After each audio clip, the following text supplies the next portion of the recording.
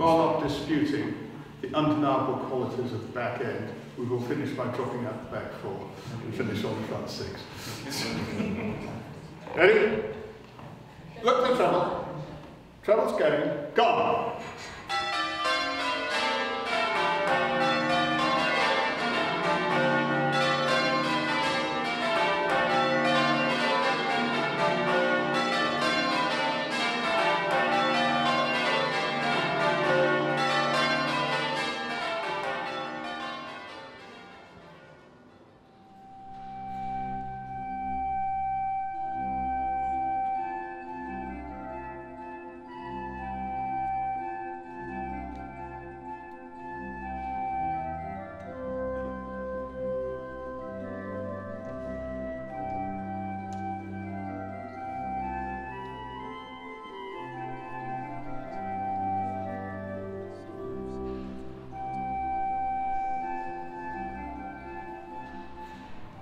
We would like to take out, or we need to take out all the pews.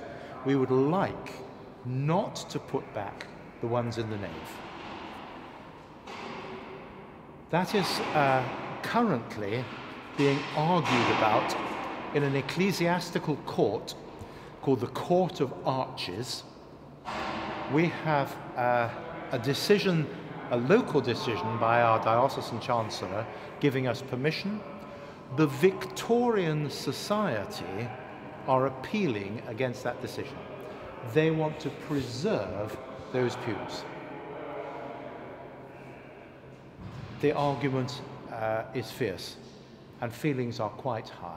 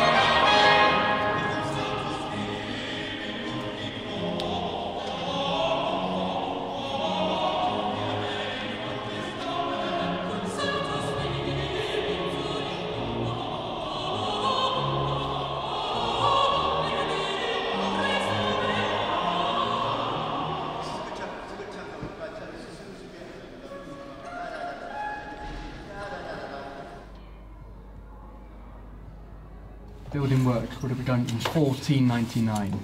This archway just here behind you would have been completed around 1520. And it's been built a little bit like a bridge. First you start off with a wooden framework, and then with the heavier stones to form these pillars. You then have the lighter stones to actually form the fans themselves. And then holding it together, the keystone, which just goes right there in the centre. You can see part of that keystone just sticking out to the left-hand side over there in the centre. And that is essentially keeping us around 25 metres off the Abbey floor, because all the weight will go through there, get spread out across the fans, and then down into the pillars beneath. So once it was in place, the wooden framework could then be removed. But first of all, some quality control, 16th century style. Every builder working up here had to then go and stand on the Abbey floor. Stand directly underneath the keystone, so when the wooden framework was taken away, the builders hadn't done their job properly, well, on their own heads be it, quite literally in this case.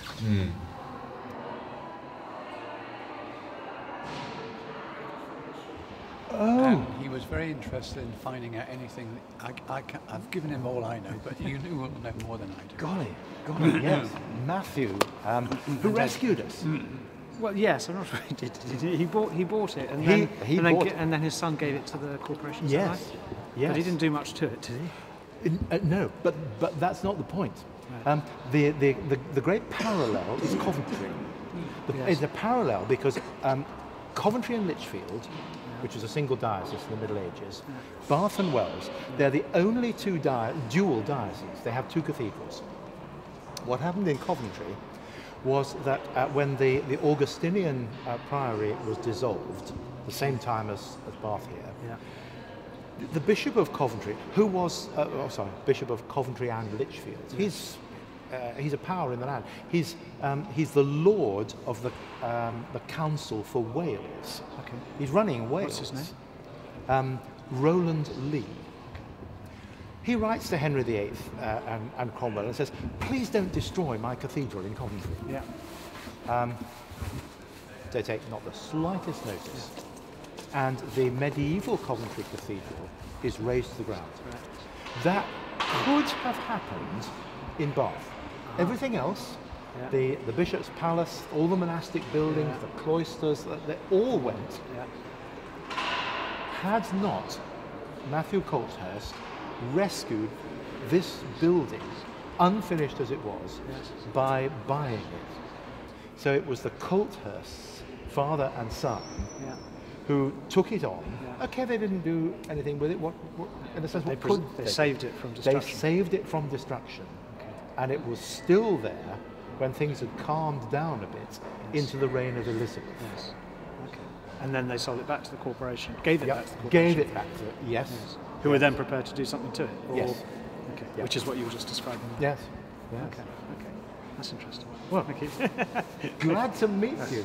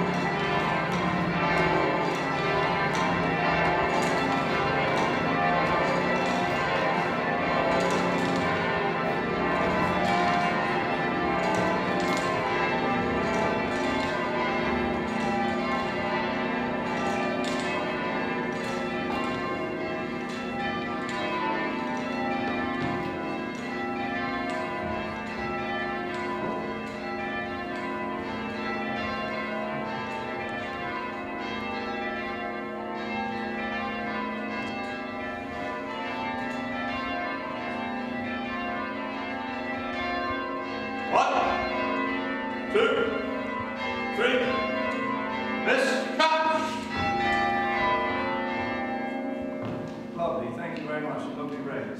Thank you. It won't be raining tomorrow evening because it's our annual general meeting, but next Sunday we'll be raining again. Do you want to move now? Yes. Good old Richard. Yes. Society.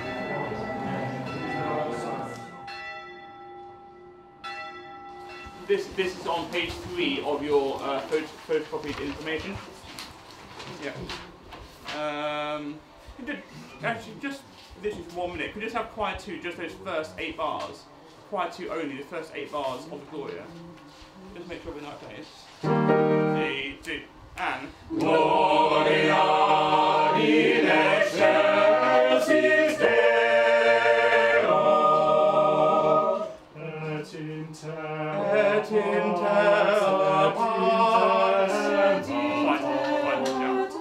it's quite an important moment now. Great. Let's do the very end of that piece. Cum Sancto Spiritu, bar 92. Cum Sancto Spiritu, the end of the Gloria, please. On. Cum Sancto Spiritu in gloria Dei, Spiritu in gloria Dei, Cum Sancto Spiritu in gloria Dei,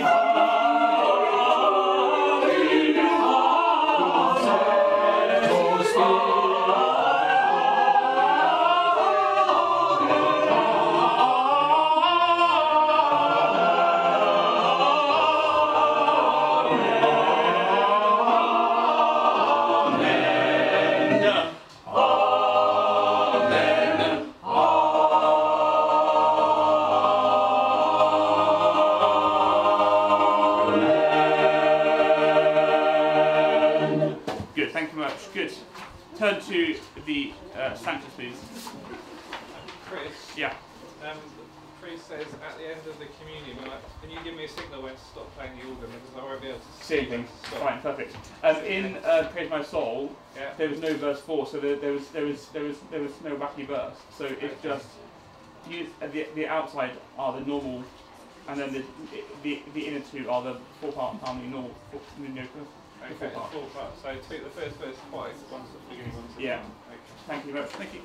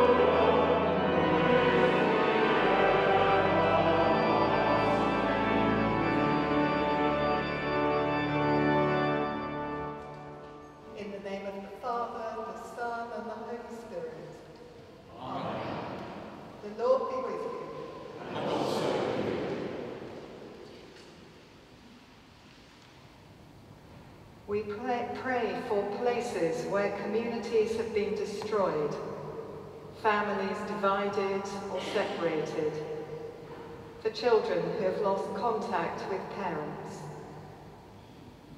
And we remember all who seek to heal that which divides. And we pray this morning particularly for North and South Korea. Lord, in your mercy, hear our prayer.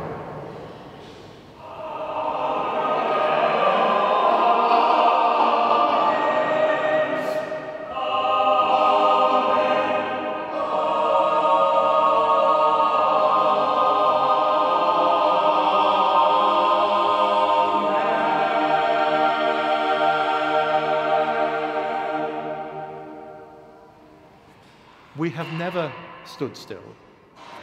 The present Bath Abbey has been here for 500 years, not unchanged, hugely changed. And what we want to do is to continue that change, to make it fit for purpose for the 21st century.